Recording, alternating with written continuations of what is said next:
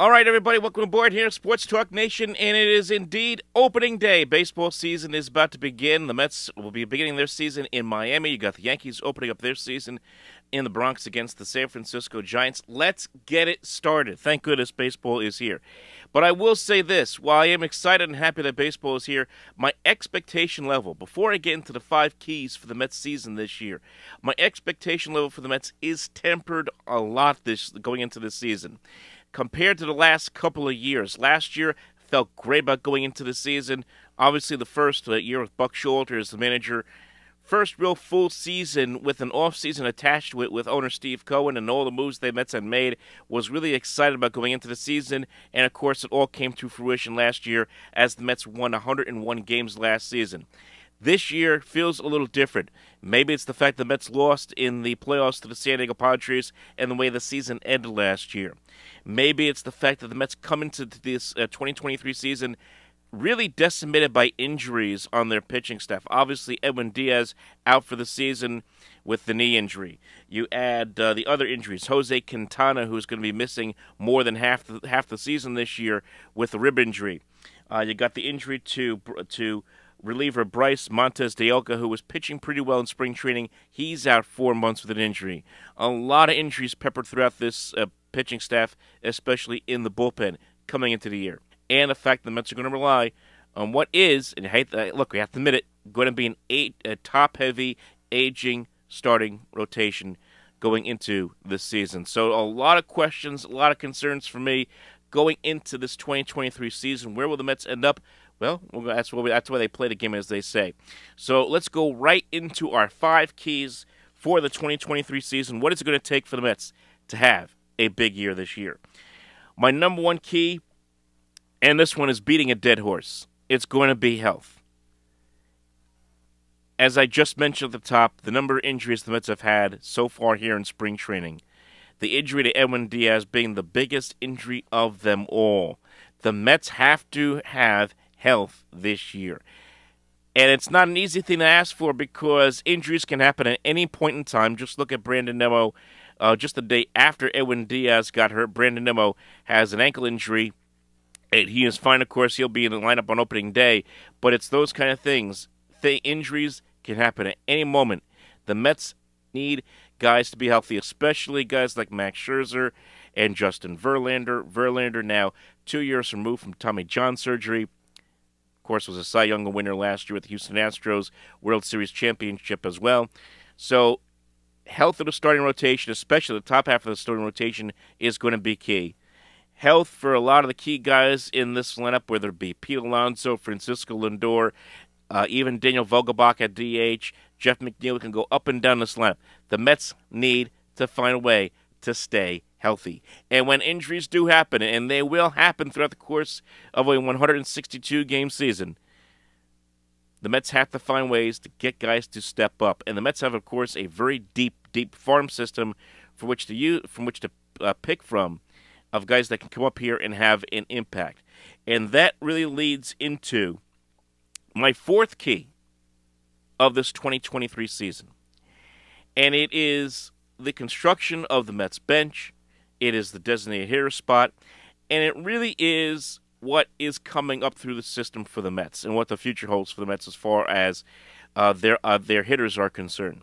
We know going into this year that you're going to see Daniel Vogelbach be the primary designated hitter. They cut loose Darren Ruff, who was really struggling. The guy never adjusted to New York. Couldn't hit down the stretch last year. Didn't hit in spring training. Mets cut ties with Ruff, and they promoted Timothy LoCastro as the last man on the roster. But it's going to be Tommy Pham and Daniel Vogelbach being the primary DHs. Pham against left-handed pitching, Vogelbach against right-hand pitching. Vogelbach lost a lot of weight in the offseason, lost about 20 pounds. I am fascinated to see what he is going to be able to do this year, especially now. And this goes for all the hitters now, in with not just with the Mets, but around Major League Baseball. How is he going to do now that the shift has basically been neutralized in Major League Baseball? So it's going to create opportunities for hitters like Vogelbach, left-handed hitters, to have a higher average and to get more base hits on ground balls. I'm really curious to see how he will do. He showed good pop last year. He's a good player in the clubhouse. I like the fact that he lost some weight going into the season, and we'll see how he does this year. I know there are a lot of Met fans who have trepidations about him because, again, not a big-time average hitter. Hit only .238 overall last year, but he's going to be the Mets' primary DH. The rest of the bench, I have questions about because on paper, it doesn't really jump off the page. Tommy Pham is a veteran player who's been around a long time. He's 35 years old. He has some pop, but is really more of a right-handed version of Vogelbach. Look at their numbers; they're very similar. .236 batting average, 17 home runs, 63 RBIs last season. He is going to be the guy that's going to be important as far as giving guys days off, especially guys like Starling Marte. Speaking about injuries, talk about injuries last year. That was one of the biggest injuries of the year last year with Starling Marte, and the Mets losing him for the stretch drive of the season, and that affected the Mets lineup and affected a lot of things the Mets were trying to do towards the playoffs. So a guy like Tommy Pham, Timothy LoCastro, who is more of a utility guy, not a high average hitter, is going to be important. Really, the best hitter here, the two best hitters on the Mets bench are Guillaume and Tomas Nido. Tomas Nido being the backup catcher. Those are the best hitters on this bench. So that leads to the question of, what about the guys down on the farm?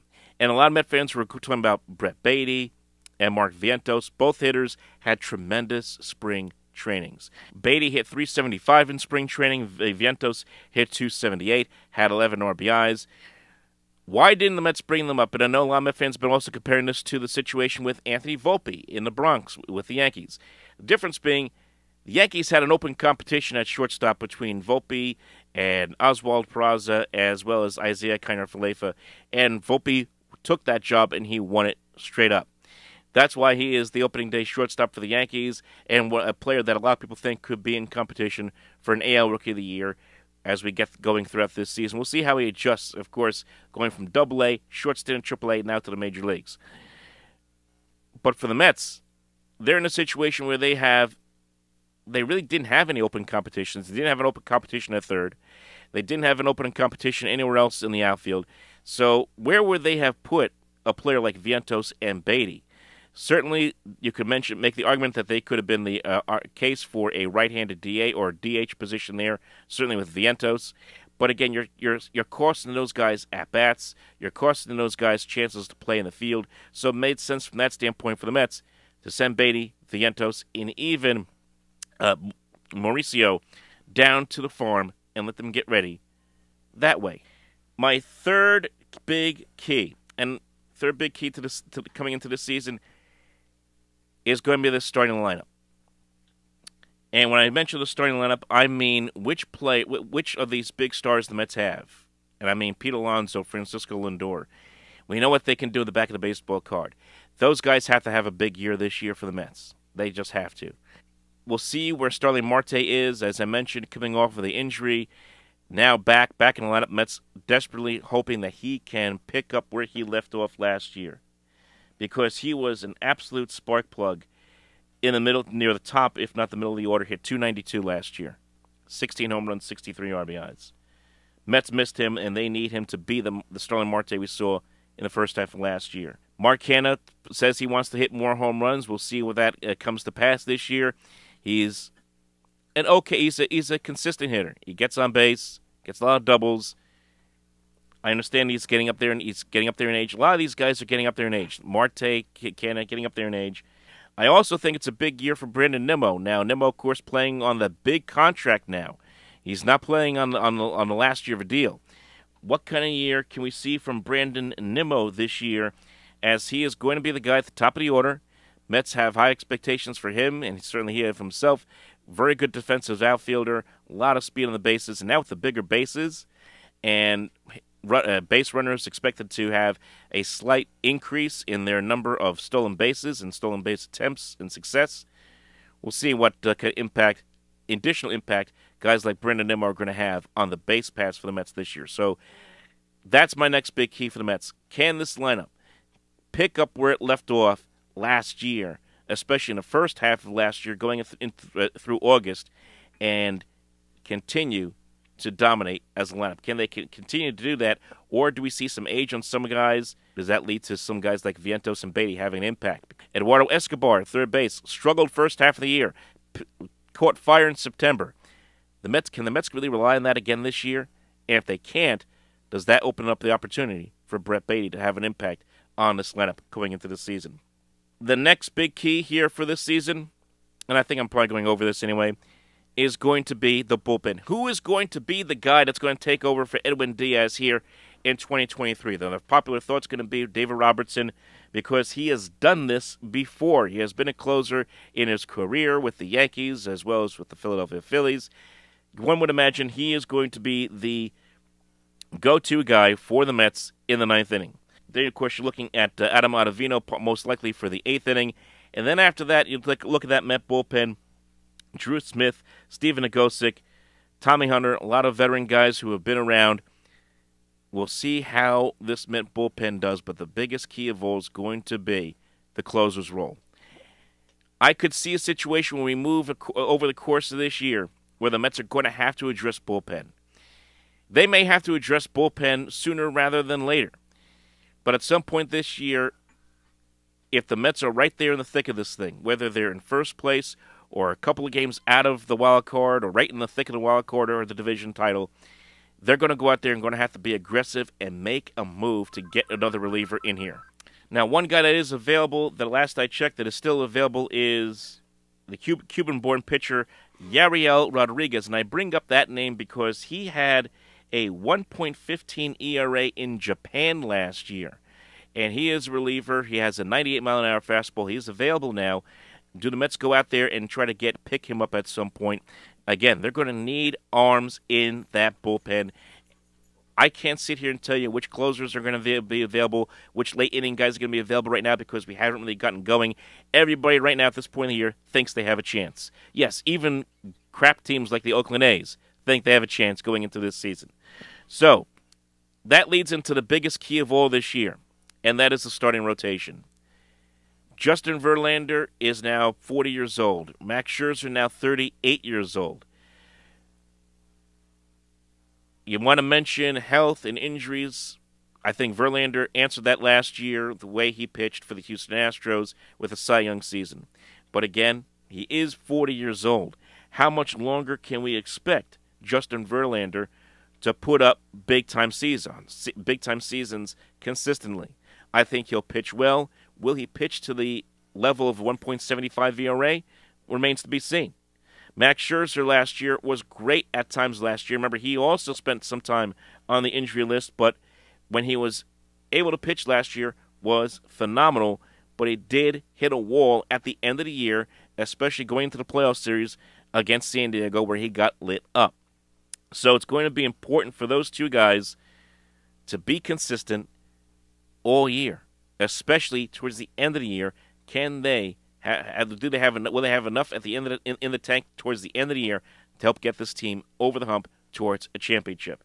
I know a lot of Met fans want to get past Jacob deGrom. A lot of Met fans are angry with deGrom because he left for more money with the Texas Rangers. The fact is, he made a business decision. He made a family decision. That's why he left. But he's gone. And that's going to be a tough replacement, to try to replace that kind of pitcher who have been so good for the Mets for so many years. Then the bottom half of this rotation, with no Jose Quintana until at least mid-season, Kodai Senga, I think, is the most fascinating player to watch because he's got that ghost forkball, which is around like 90, 95 miles an hour, and it's just been fooling hitters all over the place in baseball and spring training. I am excited to watch this guy pitch. I really am. I don't know what to expect from him. He's going to have to make the adjustment, obviously, from the Japanese game to the American game, but what I saw in spring training was impressive. He is going to be probably the most fascinating guy to watch in this rotation. And then, of course, Carlos Carrasco needs a bounce-back year this year. David Peterson's going to be starting right now at this point. It could be Peterson or Tyler McGill. I could end up seeing the Mets kind of going back and forth with both of those guys. But the health of that rotation and the effectiveness of that rotation, it is a top-heavy rotation all year, is going to be the biggest key for the Mets to succeed, not just now, but in September and October when it matters the most. And that really is the most important factor of all, because we saw the Mets peter out towards the end of the year last year. They can't afford to peter out at the end of the year this year.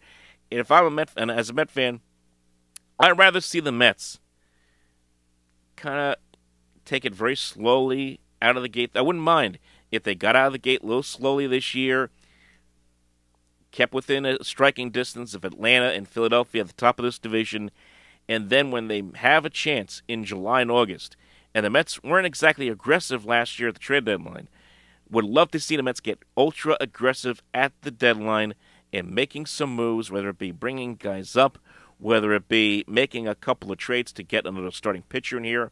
Maybe Quintana is healthy at that point towards the middle of the season, getting another reliever in here, and then making their move in September and October, and maybe making that run towards the World Series, because we saw the opposite last year where the Mets were streaking hot. April, May, June, July, hot as could be. August, it felt like the season peaked when Brandon Nimmo made that great catch in August against the Dodgers, and then it was all downhill after that.